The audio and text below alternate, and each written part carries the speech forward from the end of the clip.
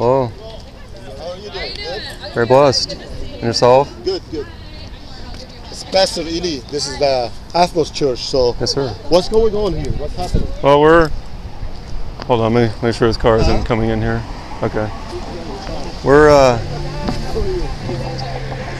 here. In charge? We're here to exhort our brethren to love their pre-born neighbor as themselves. Okay. Because we're living in the midst of a Holocaust. Okay. And most Christians act like it's no big deal. Okay. And I mean, we don't know anything about the people here. No, we have event now. Here. We know that. Yeah, that's why. I don't want you to stand here. And we are with you. But if you can maybe stand somewhere else, you can stand there.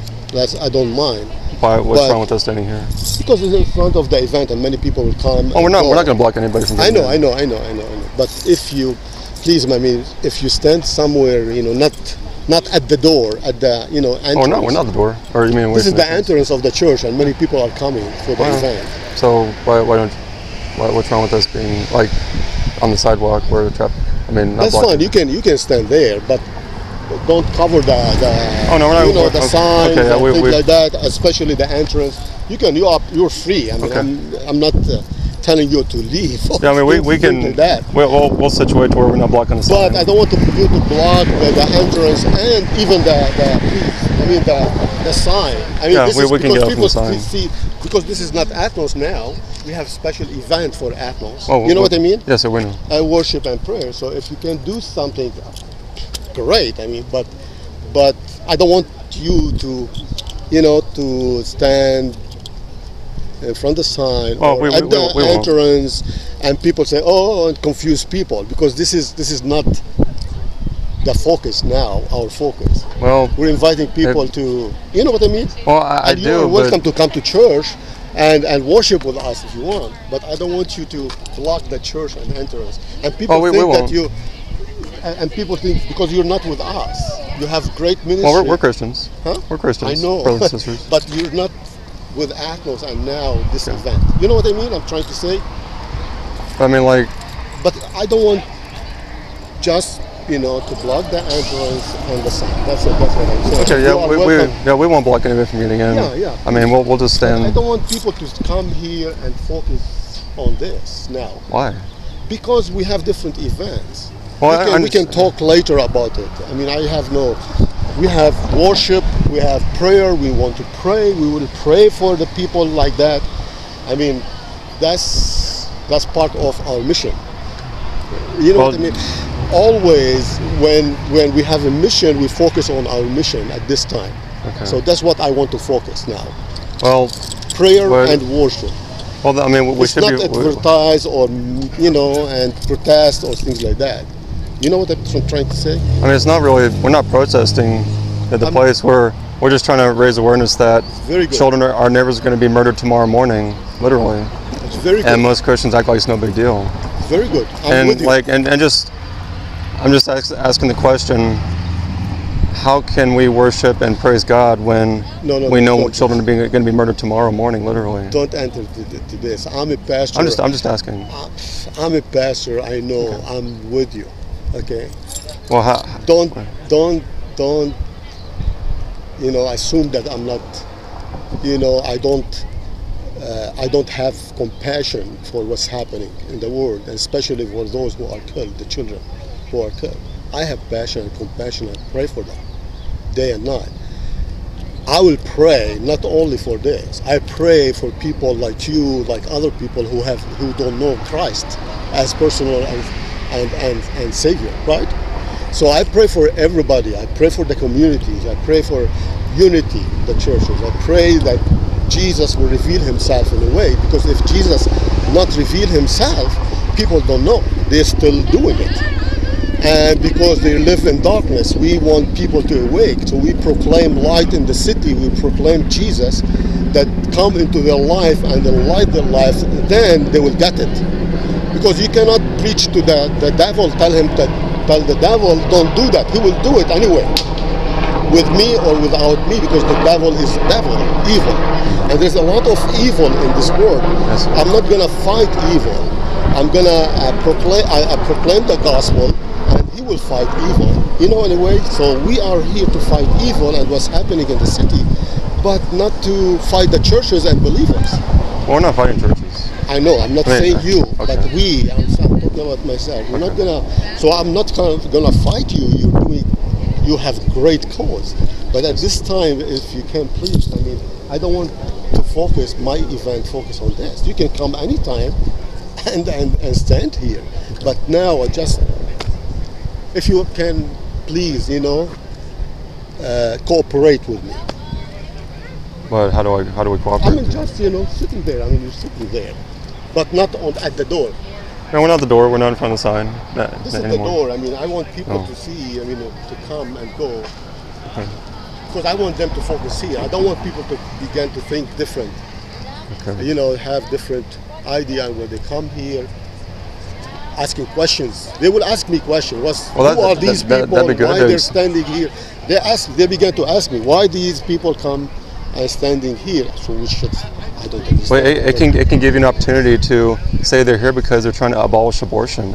That could be one. We could be helpful to you. Yeah, that's fine. Hey, and how are you doing? We could be an assistance to you to say they're trying to help us to love our neighbor as ourselves, because you have 2 abortion mills here in Milwaukee. And most Christians don't act like it's no big deal. But doesn't everybody have a choice to decide how they're going to engage with this? It feels like we're here to gather together to lift up the name of Jesus, to worship the Lord, and it feels like a little bit intrusive. Well, little bit confusion to people. I don't want you to feel bad, or we don't want to feel also that we're brothers and sisters. If you believe in Jesus as your Savior, and you are, that's it, right? Let's coordinate, cooperate. Yeah, the Lord loves every person that's coming in, right? And so and they may or may not have a full understanding. Sometimes we can help them. Yeah, we can too, and that's what we're choosing to do. And it feels like we can honor one another, right? Like we can honor you and what you're doing, and like what the Lord's put in your heart, and like how He's asked you to serve, and like how He's asked you to pray. We want to honor and bless you.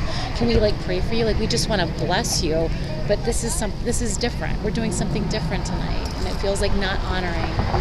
We want to have a culture of love and honor, and in the Lord, we're in unity in one spirit, and this, it doesn't feel that way. If we were to go and worship, when you're trying to talk with people or explain to them, outside of the clinic, if we were to do that, that wouldn't be us walking together in unity, right? If we did what? If we came out and we were doing something different when you're trying to have a ministry event, that would not be in unity. We'd want to coordinate it together, right? You could come and try to bring something to our attention, and we're okay, we haven't addressed this the way we should have, and I guess with this, it's a great urgency. Because children are going to be our neighbors in the womb, are going to be murdered tomorrow morning. And do you think that? What do you think is going to happen with talking with the people here? They can be to love people, right? Our debt is to love people. Yes, ma'am. Are we loving people? I think so. Are you loving us right now? Are you honoring us? We've brought people in. We've done all kinds of things to try to bring people in right now. Are you guys honoring us and loving us well? We can be. Because when I was going to church years ago and not doing this, I would have been a breath of fresh air if there were Christians coming to my church doing this. I would have greatly appreciated it. I'm thank you. I probably would have told them, nobody here cares about this. I'm the only one. And I'm not saying anything about this. About ethnos. I'm not sure, but I'm just saying, when I was going to churches, and I was the only one who seemed to care about this, took this seriously. And if I saw this coming out, I'm like, wow, Christians actually care about this. I'm not alone. We do care, and we do all kinds of different things, including walking with women during their unexpected pregnancies, working with foster care girls. And you know what? If we have somebody who comes in who's had an abortion, we wouldn't want them. This is not what we want them to see when they come in. And I don't feel like it's really honoring to us. So this doesn't feel honoring. So just pray that the Lord would really unite our hearts, because I want to have one heart in the Lord. I don't want us to be working not together. No, we can work together. Yeah, but that means we have to respect one another. And right now, it doesn't feel honoring or respectful. Do you know what I mean? Just because of the pictures, or? Well, the pictures themselves, like the pictures themselves are meant to be shocking. And for somebody who's had an abortion, they've received the grace of God. They've received forgiveness. Do you know how difficult that is?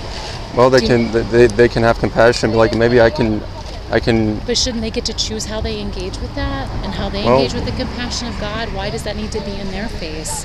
Well, a lot of mothers. They're walking into a healing space. They're trying to walk into a place of healing. Well, a lot of mothers never get healed because they never deal with what they did to their child, and this can help. This can help. But we get to choose. Shouldn't we, as an organization, get to choose how we demonstrate that to people, and shouldn't people get to choose how they engage with the Lord? This isn't allowing choice. The Lord gives us choice, and right now, you're not allowing us to exercise choice because you're coming and we're asking you to leave, and you're not doing that. Does that make sense? I guess we're speaking up on behalf of our preborn neighbors. So are we, but we're choosing to do it in a different way, and we should all have a choice about how we do that. Well, and especially when we're reaching out to bring people in so that they can engage with the love of God. If they never know the love of God, they're never going to get to a place of being able to even hear this message of healing, of repentance. So this is a different type of ministry. It's a different angle. I'm not here telling you what you should or shouldn't do. I'm asking you to be respectful of what we're trying to accomplish tonight with the Lord, the vision that the Lord has given us for tonight. It's different, and that's okay. We're all ministering. We're just doing different things.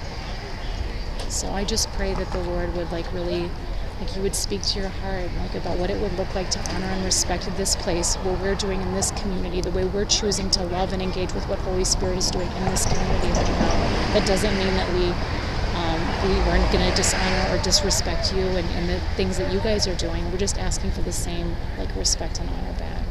Okay. So that's Did you want one? Explains more of basically why we're here. Maybe more detail. I'll take one, and I will. I'll take one, and I will read it, and I will also pray. What's your name? No, Nicholas. Say it again. Nicholas. Nicholas? Yes, ma'am. I'm Jessica. Meet Jessica. No, Lord, I just thank you so much for my brother Nicholas, Lord, and I just pray that you would give us love for one another, that you would give us compassion for one another, that you would unite us in hearts, Lord, and what you are doing, what you want to accomplish in this neighborhood, in this city, Lord.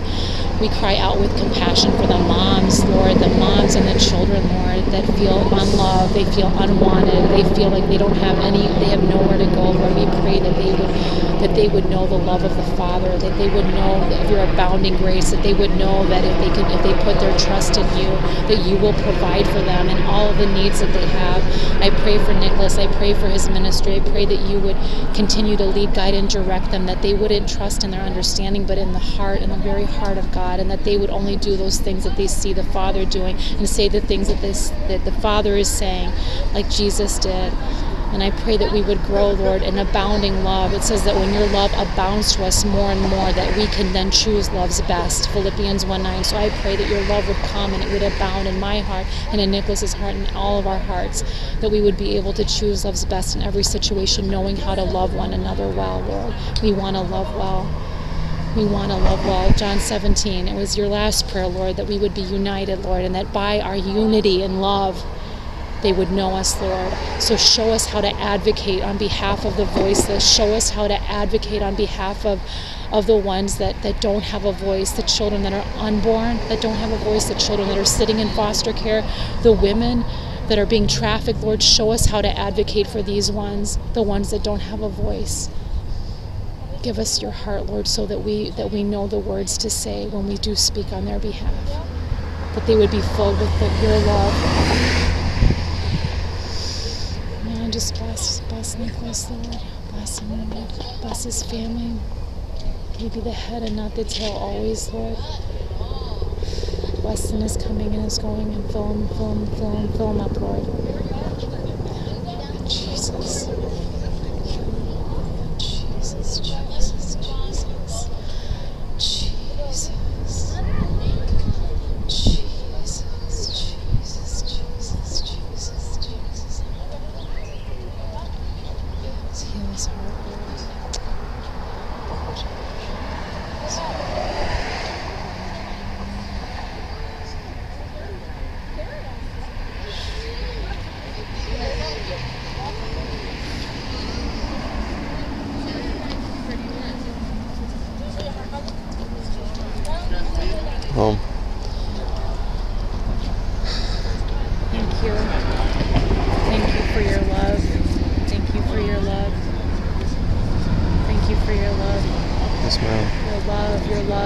love so big. Just Papa's going to direct your heart. I just see the Lord's directing your heart in love, but you have a heart's cry to know his love more and more, and for his love to be known more and more. And I know that the Lord is going to lead, guide, and direct you in supernatural ways, Nicholas, in supernatural ways.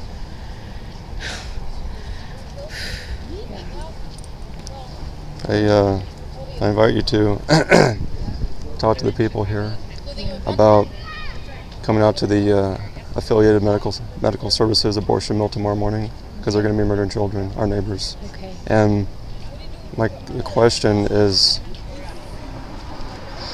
how can we worship and praise God while we ignore mass murder? But you're assuming that we're ignoring it, and we're not. And well, and that's most people do. And that's why I was asking you. I don't. I don't, and I work with foster care kids, and we have girls that come in that have been trafficked, that have been forced to do all kinds of horrible things, and this is not what I want for them. You know, so I don't want them to come in and see this. This is not what I want for them. I will ask the leaders. I will ask the leaders. I will ask the people that it's appropriate to ask. I will ask them. Well, it's appropriate. You know? It's appropriate. No. I'm saying I won't ask everybody. It's not appropriate for everybody. People don't understand. Why would I ask them to go? There's some people that don't. Because they haven't thought about it. And once they realize that, children are being murdered, well, everybody knows that abortions are happening. Not everybody understands it's a murder, and that's a revelation that you can't give them and I can't give them. That's the Holy Spirit that needs to give that to them. You can use it to be like, they realize that. Like, where am I? A picture's not going to make them understand that, Nicholas. But they can understand that it's in their heart. It's the Holy Spirit has to speak. The same way that the Holy Spirit revealed Jesus to you and revealed that you had sin is the same way that he reveals to other people. It's not something you and I can do. We cannot do it. Trust me. It is not something we can speak truth. Jesus said, your debt to others is to love them. That's what he told us. And right now I'm asking you in love to please, I'm saying I will talk to people. I will talk to people. And I will also read this. And I will also pray for you. And I will also pray if the Lord has anything that he would want me to share with you or anything that he would want us to collaborate on. I really will. I'm not just saying that. I really will. I'm asking you to do the same. And I am asking you to be respectful of all the effort that we put forth tonight. We brought people in from all, and I'm just asking you to be respectful. So I hope that we can agree. So what to be respectful and would be to leave. So if we leave, you'll talk to people and. I'm going to talk to people regardless. The message is different though. If you're respectful, then I can trust you in ministry. If you're not going to be respectful, then how can we can't have, like, we don't have a platform on which to build trust. It would be like if I were to go out and do something that you were saying, please don't do this. Like, we came and we got there and you're like, you know what, that thing that you're doing, please don't do that. And we were like, no, we're going to do it anyway. And then you'd be like, hey man, like we're not like in unity. You're not respecting my vision. You're not respecting my heart. You're not respecting what the Lord's shown me. And if we continue to do that, it would be difficult for us to partner later on. You know what I mean? Does that make sense? So that's all I'm saying. You want a few? You can give me a few. Yeah. Okay. There you go. Yeah. Thank you. I really appreciate you just like listening, hearing me out, and respectful. I would just. I will keep my word. I will keep my word. I'm asking you to also honor me. Okay. What we're doing. So thank you. Have a good night. Yes, Miss Jessica.